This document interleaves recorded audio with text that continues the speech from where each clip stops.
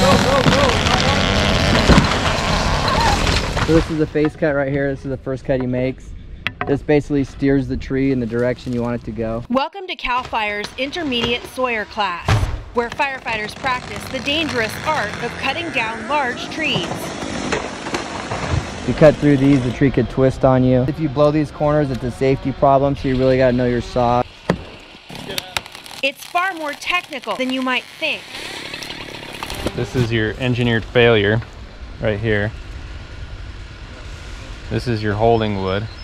And then the height, that's your stump shot. And then here's your back cut right here.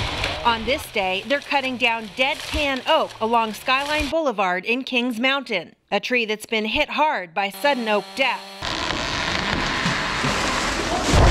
This site was chosen to help reduce wildfire risk along a necessary evacuation route. It is making us safer. It's creating a larger fuel break along Skyline Boulevard. If people have to evacuate the area, there's less chance of a fire front coming through because we're taking out a lot of that vegetation. Firefighters are judged on the cut after the tree goes down, like this side boring back cut. Here's the hinge right here. You can see it's nice and even all the way across.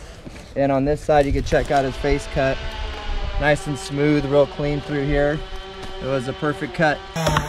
They must cut 6 trees, and 3 in a row must be perfect cuts, meeting high standards to ensure the safety of our first responders.